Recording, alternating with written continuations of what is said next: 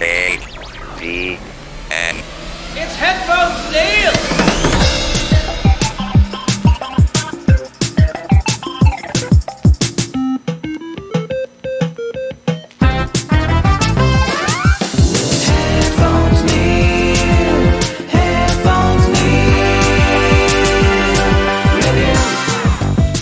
What's up guys, welcome back to HeadphonesNeil Reviews. I'm your host as always, HeadphonesNeil, bringing you my latest set of reviews.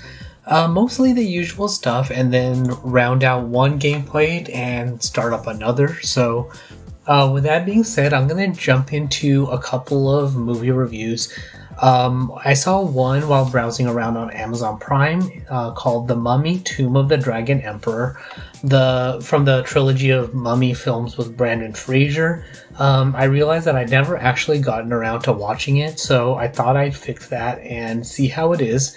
And overall, I want to say that it wasn't a terrible film. It kind of follows the same formula as the first two films, but there were signs as far as why it didn't do as well as the others. So when you start off with replacing your lead actress who plays Evie with another actress, they did address it in the film, but when you replace the main actress from the first two films, you know, that's a sign that not necessarily that it's going to go bad, but you know, if you can't sign her onto the film, then there may be a reason for that, whether it's scheduling conflicts, bad script, or that she doesn't want to do it, stuff like that.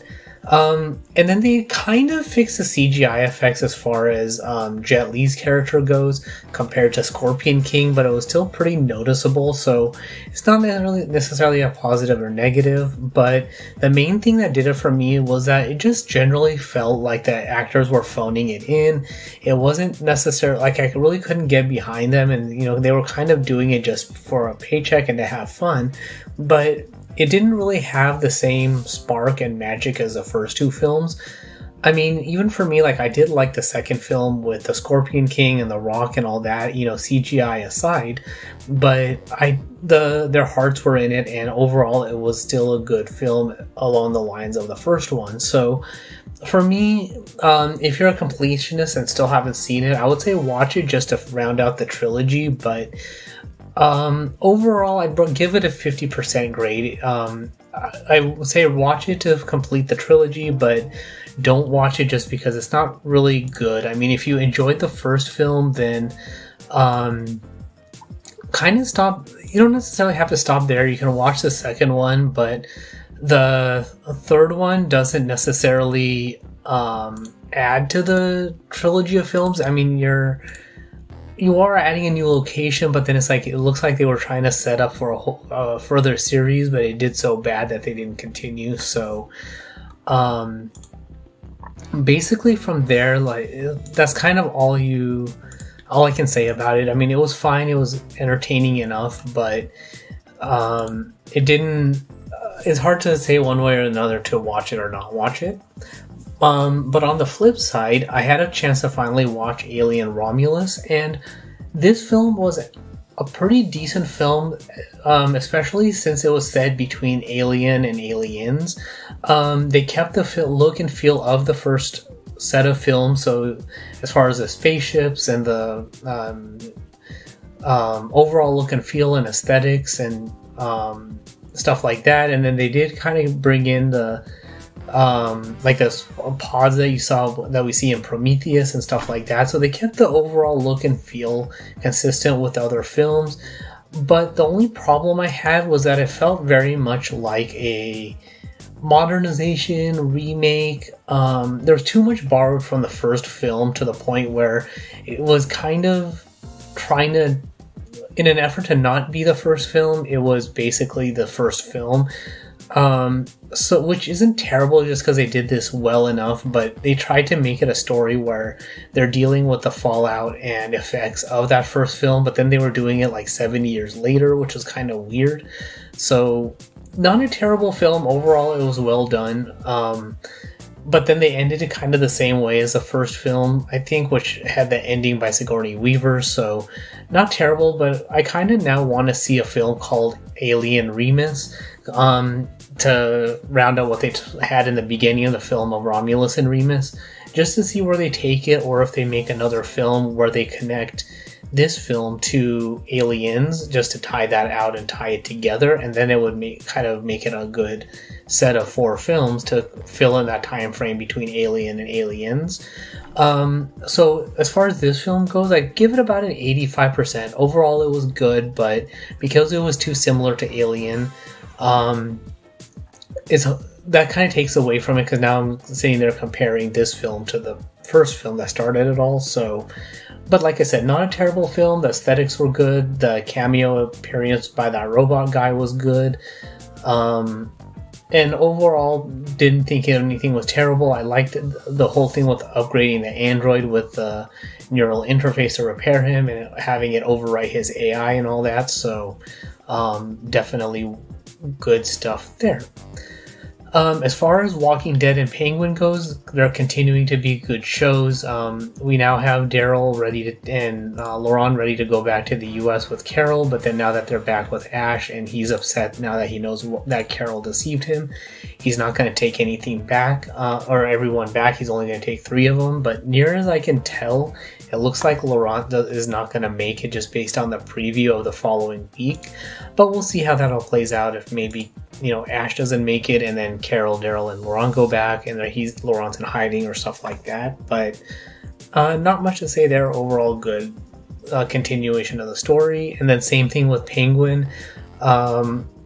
Overall continuation of a good continuation of the story, with him establishing his foothold with the drug trade and all his underbosses and all that. So I can't wait to see how the fallout goes with that.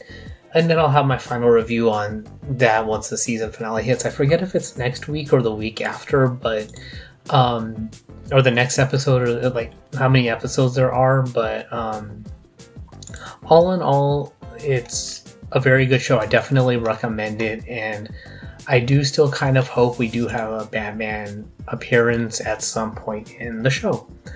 And then as far as Real Coaster goes, I'm still continuing to play that, uploading those gameplay videos. There's not really much to say there. It's kind of just the same of upgrading each level. You get a different theme, slightly different roller coasters and themed coasters and all that to upgrade them and build them up. So we'll see if something changes eventually, but so far it's pretty much just build your park, upgrade the rides, and unlock stuff in order to get enough hearts to progress to the next level. But as far as the review for the week, I had a chance to finish playing Doom 3, Doom 2 mod, and overall it was a fun experience. I enjoyed playing it for the most part. As it turns out, though, there were a couple of updates released for the mod that fixes the ammunition issue and the enemy issue, just because in the early part of the game there was very little ammunition dropped. So the developer fixed that as far as reallocating that and making it a little bit more even, so you get more ammo in the beginning. And same thing with the monsters, the distribution was kind of uneven, even on the easier level, so that difficulty has been fixed. So regardless of the difficulty setting, it should be more in line with the expected difficulty of each mode. So if you're on the easier levels, it should actually be easier, and the monsters should be better distributed, and you should be able to get more ammo and health packs and things like that. So in my gameplay, I was playing the original version, so it's kind of all out of whack and all over the place. So even on the easiest level, there's a lot of monsters. Sometimes it's like, well, how is this easy? It seems kind of hard to pass if there's this many enemies. So definitely something to consider. So definitely, if you have not started the game, then I recommend using one of the fixed gameplay or fixed mods, just so you have all that handy. If you already started playing the game, it does mention that you are unable to transition the save games between updates. So if you're on one version, keep playing that and finish the game on that particular mod. So keep that in mind if you see an update that you won't be able to transfer your save games. But overall, like I said, good visuals, good time. Some of the levels do get really, really long later in the mod, so keep that in mind when you're playing it, that you are going to have some really long levels, but that's mostly because there is a lot of transition and going between like areas in the map that like kind of connect to each other. You have to go back and forth a lot, and to finish the level. So but the development is good, so it's overall worth playing. So to round it out, I am starting my next gameplay of a new mod called Eviternity 2, the sequel to Eviternity. So I'm going to continue that much like usual. Nothing to note yet. So depending on when you hear this episode, I'll be 1 or 2 levels in. So the prologue and the first level after that. So look out for the usual gameplay episodes and preview videos of each level, so you can kind of get an idea of what to look for on each gameplay video. So that's all there is for this particular episode. So if you have any questions, comments, feedback, or anything like that, you can comment on the post by visiting the social media sites. Everything's linked on the website at HeadphonesNeil.reviews. The YouTube channel for gameplay videos is youtube.com/PatelN01, and of course the Patreon is patreon.com/PatelN01 for early access, ad-free version of the podcast, a link to the video version, and all of that good stuff. But that's all there is for this particular episode. Thanks for tuning in, and until next time.